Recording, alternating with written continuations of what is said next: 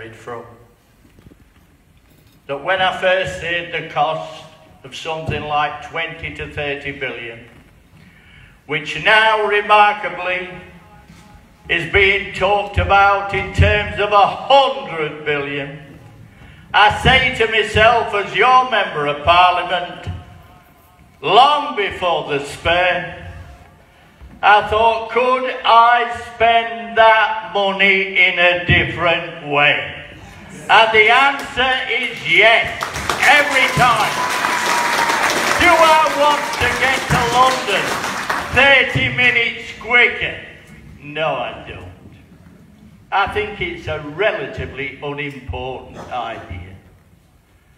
But to spend that kind of money on the railway system to get you to London more quickly is abominable.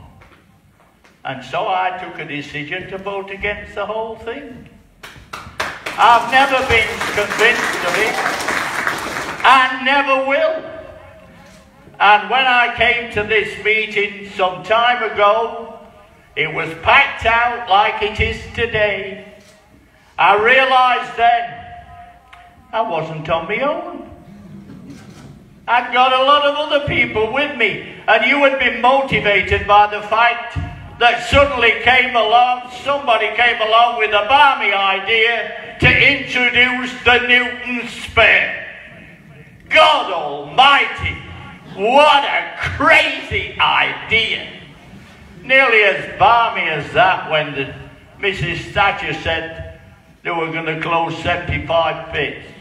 She said, really, I'm only going to close 20. But we all know now, don't we? The cabinet papers revealed that there were 75. So when I'm down there at the Palace of Varieties, believe me, I have to weigh up whether the government's telling the truth every time they open their mouth. And it matters little what colour it is either. So I feel confident I took the right decision. And I know that now that we have had a winter crisis in the health service, the same health service that saved my life twice with cancer and a heart bypass, do I wonder why, when people are preparing to spend that kind of money on the HS2, it's unbelievable. There's only so much money in the country. And that's why I came to that conclusion. So when I came to Newton for the first time, to that crowded meeting, I realised there were a lot more people thought the same. It's true that the people that went down, took them down to Parliament to see the minister, and it's true that they all said, I think they meant it, that they was really in favour of the project, but not the Newton spare. I'm not so sure about it, but who cares? I'll tell you this. It was one of the proudest days I ever had in Parliament, when those half a dozen people from here, your representatives, some that you've heard today, were able to destroy that minister, Andrew Jones, in about 2 hours or under. So much so that he wasn't even capable of answering the argument.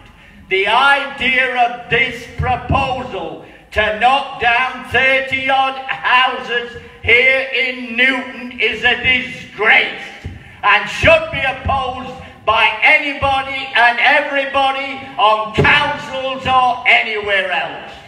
That's my opinion.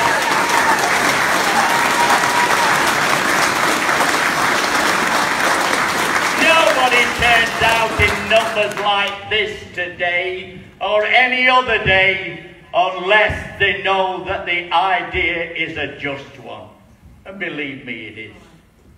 And some of the proposals they put forward that day to Andrew Jones, no wonder he's got the sack. He's gone already. He's one of our casualties in this campaign. And now we've got to fight the battle all over again, because Grayling the man who used to be Secretary of State for Justice. Just imagine, he was in charge of that domain, and now he's in charge of transport. He's not fit to wipe any of your shoes. None of it. And so, he knows where I stand on the issue. And I'll never change. I know that it's justified. And when I was invited down to MacArthur Glen last year, I met another group of people. It weren't as crowded as this, but I heard of a proposal to increase MacArthur Glen by 50%. And I said to them, where are you going to put the car park if you're going to build on it? He says, in the next field. I said, are you aware that's part of the Newton Spur? That's where it begins. And suddenly, he realised that his proposal to get another 1,000 jobs had also been destroyed by this daft idea. And so now he's on our side. And I've told him down in Parliament, it's not just about houses being knocked down. And then I managed to get #1 question at Prime Minister's question time. And quite by chance, there was some information that had been in the newspapers a day or two before, talking about the way they did things in the south on HS2 and the way things they do it in the north. And of 123 miles in the south, they did tunnelling 5 times more than they do in this part of the world. And I propose here and now that you should fight for that tunnel. We shouldn't have the houses knocked down in this area. We should have the same treatment as anybody else down in the south. And that proposal is proven. Tedious Teresa didn't back me up because she couldn't think fast enough on her feet anyway. But that's another argument. So first of all, we've got the spirit. You've got people representing you. Believe me, I saw them firsthand, who are capable of putting the case. It's going to cost a small fortune. And when you think about electrification of the Midland Line, wouldn't it be a decent proposal? If you want to get to London a bit more quickly, let's have electrification straight from the top, right down to the south. Do you know what they did? And it must have been a deliberate attempt by the government to offset those of us who believe in the electrification of the London line. They wanted to preserve their HS2 to the extent they announced electrification to finish at Corby and Kettering. It's a disgrace. It should have gone all the way to the very top. And maybe we wouldn't have been here this morning. If that had happened, it would have been the death knell, wouldn't it? Because people like you here in other parts of Britain would have said, well, that's a smart proposal. To have electrification all the way from Sheffield right down to London. Would have killed it. But some of them are so wedded to the idea of keeping the HS2, I think that statement by this government was deliberate. I agree. I think, thank God for that. That's what I think. And so, yes, there's a lot of backhanders in politics, believe me. You've seen all the Nigels. Well, I've not got one. And you can rest assured if I do what I do every day of the week, fighting for causes like this, I ain't gonna get one either. I'll tell you something else. I'm not so sure that anybody else wants to give me one.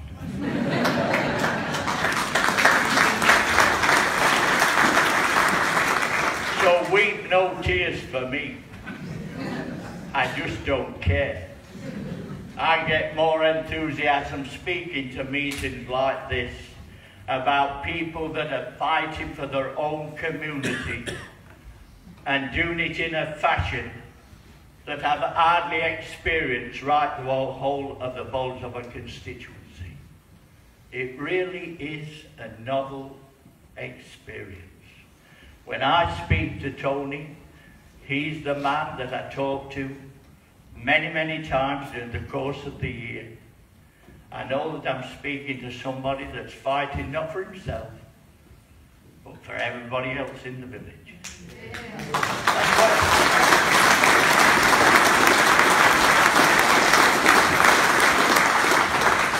Now, one of the problems that we face in Parliament is fairly simple. And I said it at the time when it was announced by Patrick McLaughlin as Secretary of State for Transport on the first occasion. I said, it's very interesting. I said, you're very keen on this line of HS2, but it ain't going through Derbyshire Dales, is it? No, it was going through Bolsover. At that time, I didn't know about the Newton Spare, and neither did anybody else in this room. But I knew that the kind of money that they were going to spend was abominable in terms of the return. And so that's how it began. I want to thank the people from Bradley as well, because the number of people that can be on our side is relatively small. Why? Because the HS2 is not affecting most of the area of Britain. It's not only Derbyshire Dales it's not going through. It's not going through 500 constituencies. That's the reason. So don't get any exaggerated idea that somehow or other every member of Parliament should be joining us. I'm not daft enough to believe that. They know it's not in their area.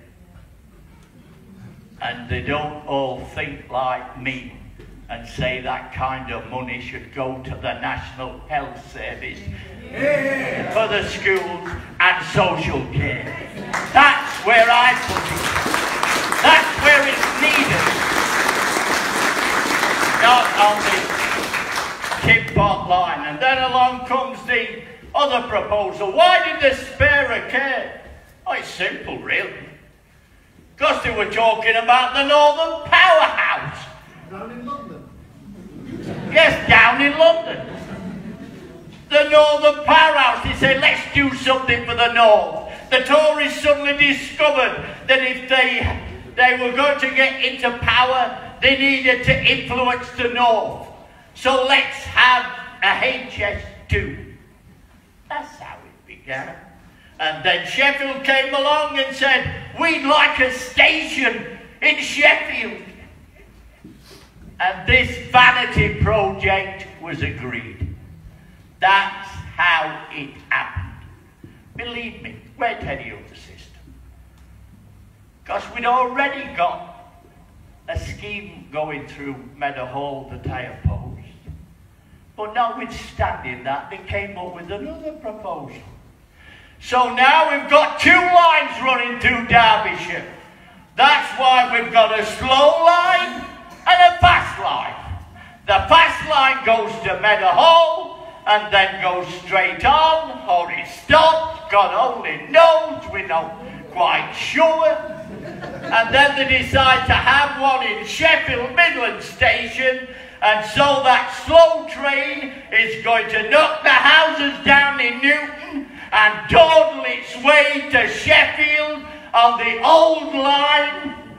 We're going to have a fast track and a slow track. That's where you've got the phrase, dawdle through Derbyshire. That's what it is. and it makes a mockery of the whole idea. And that's why people should be joining us in every part of Britain. Not just Bramley, not just Mexborough, but all those other areas that are not affected but come to the same conclusion. There's only so much money in the country, and if we need it for the health service, if we need it for the schools, and if we need it for social care, we can't afford to spend a bundle of money like this on the HS2.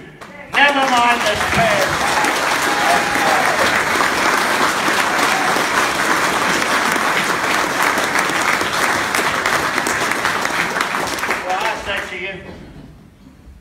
You've not come to this meeting this morning for the good of your health. Everybody in here knows they've come for a reason. And it's remarkable in itself. There's a television camera there, I don't know where it's from. But there ought to be 20 television units here this morning. This is a remarkable event. This is a tiny village called Newton. Nearly everybody is represented, every family in this room. This is not part of a city. This is a village. And it's remarkable that whenever we have a meeting, they line up the walls, standing. That's how it is. I'm telling you on the telly. That's what you should be doing. You should be recognizing this is a phenomenal event. It doesn't happen every day of the week. But when a meeting is called, the people of Newton know that it's so important an issue that they turn up to listen to the speakers who are invited. That's why you're here. That's why I'm here. That's why I'll never leave you. I'll never change. I'll fight